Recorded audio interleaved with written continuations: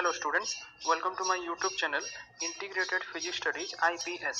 एथरे मु already plus 2 second year syllabus complete कर सारछि एबे मु प्लस 3 सीबीसीएस ऑनलाइन क्लासेस रो वीडियोज गुडा अपलोड करिवि जदि भल लागिला ताले लाइक कर देबो एवं सब्सक्राइब कर देबो जो वीडियोज गुडा मु अपलोड करिवि तार नोटिफिकेशन पई एठी बेल आइकन को ऑल रे सेट कर देबो गोटे इंपोर्टेंट जिंस वीडियोज रो ऊपर एठी जो 3 डॉट्स देखुछो तार क्वालिटी एठी देखो बाय डिफॉल्ट 360 अछि तमे ताकू बढ़े मध्ये परिबो एठी एडवांस रे क्लिक करी तमे रिजोल्यूशन बढ़े परिबो प्रति वीडियोज रे मु पीडीएफ लिंक देबी ताकू एठी ड्रॉप डाउन लिस्ट रो तमे क्लिक करी डाउनलोड मध्ये करि परिबो पीडीएफ को लास्ट रे एठी जो मोर चैनल नेम अछि याकू क्लिक करी तमे एठी प्ले लिस्ट को जाई मु प्रति वीडियोज को unit wise as per syllabus सजाई के रखिथिबी तमे सर्च करि परिबो okay thank you hello students आज टॉपिक रे हमें application of Schrödinger equation two the case of infinite potential well ए विषय रे पढ़िबा and for this we have to consider the quantum confinement along one direction. So one direction means it is similar to the problem of the particle in a one dimensional box, right? Now in a quantum well, which is a 2D structure, the particles are confined to a thin sheet of thickness, suppose small a, along the x direction. As you can see in this figure, this is the x direction and this is the thickness small a, right? And it is confined by infinite potential barriers. Okay, these are the barriers which are extended up to infinity, right? And this creates the quantum well inside which the potential is equal to 0. Now in real systems this confinement is due to some of the regions like electrostatic potentials which are generated by external electrodes, doping or strain or impurities, etc. Otherwise the presence of interfaces between different materials or the presence of surfaces or combination of these agents, right? Now ये जो potential function अछि, this can be written by using boundary condition Vx is equal to 0 inside the well, so x is between 0 and a, otherwise it will be infinity outside the well, right? Then the Schrodinger equation in this case of potential well within the region that is between 0 and a, where Vx is equal to 0, it will be this much minus h cross square by 2m d square psi by dx square. Psi is the wave function which is equal to E psi x. E is the energy and the potential already we have taken to be 0. Okay, so we can write it like this. Okay, and finally the format is d square psi by dx square plus k square psi equal to 0, right? And here k square is equal to 2me by h cross square. These things you have already read in your quantum mechanics, right? Now let us apply the boundary conditions for the wave function. Okay, as per the boundary condition, the wave function at the boundary, that is 0 and a, should be equal to 0, right? So the solution of this equation 2 can be written as psi x equal to a sin kx plus b cos kx, and here a and b are constants which we have to determine.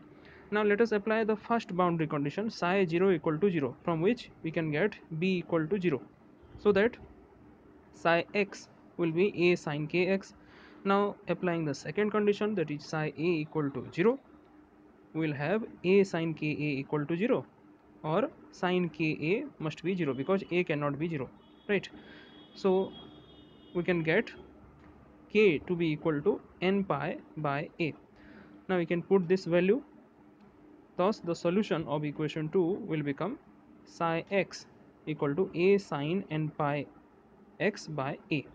Now the next task is to determine the value of this constant a, which can be determined by using the normalization condition of the wave function, according to which integration 0 to a psi star psi dx should be equal to 1, and if you carry out this integration and solve it, you will get a equal to square root of 2 by a, right? So finally the wave function is psi x equal to square root of 2 by a sin n pi x by a. Okay, and this wave function actually represents the normalized eigen function of the particle inside the well. Now let us calculate the energy eigenvalue So for this we have k square equal to 2me by h cross square, from which by putting the value of k we can have the value of energy to be equal to n square h square by 8m a square. Okay, so these are discrete energy states, okay, of the particle within the quantum well region, that is inside the infinite potential well the energy states will be discrete, but outside the well the particle energy will be continuous, right? And here small n is called the principal quantum number, okay, its value is 1 2 3 4 and so on. Now if we calculate the difference between two energy states, that is En plus 1 and En, then it will be equal to this much. Okay, so from this expression the difference is inversely proportional to a square and directly proportional to 2n plus 1. Okay, that means if the dimension, that is small a, of the energy will increase, then the spacing between the discrete energy levels will decrease and vice versa. So in the infinite crystal, that is a bulk, a continuum will occur, right? Now from above analysis we have the confinement of particle motion will lead to discreteness or quantization of the particle energies, and as it is directly proportional to n, so the spacing between the energy levels will increase as the principal quantum number n increases, right? Now finally let us have some idea about the 0 point energy, which is also the ground state or lowest energy for the value of n equal to 1. Then in this case the energy E1 is equal to pi square h cross square by 2m a square, which is a non-zero quantity, right?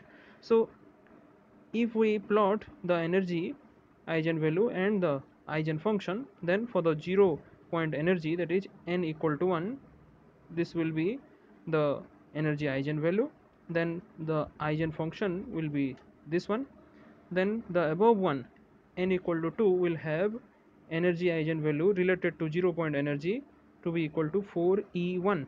Okay, this is actually e2, and the wave function is psi 2, its shape is like this, and the upper one n equal to 3 is having e3 equal to 9e1, and the wave function is psi 3, which is having this shape. Okay, remember the energy E n is actually proportional to n square, whereas the gap between two energy levels is proportional to 2n plus 1, right?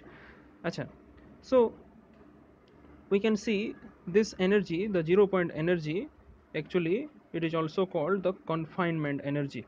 Okay, and its origin actually lies in the Heisenberg's uncertainty principle. Since the particle is constrained within the finite region, the variability in its position has an upper bound, that is the uncertainty in its position is finite, whose maximum value can be a, okay, which is the thickness of the wall, right? तापरे आमे कहि परिबा एठी जे ए जो uncertainty रहुची in the particle's momentum, it cannot be zero.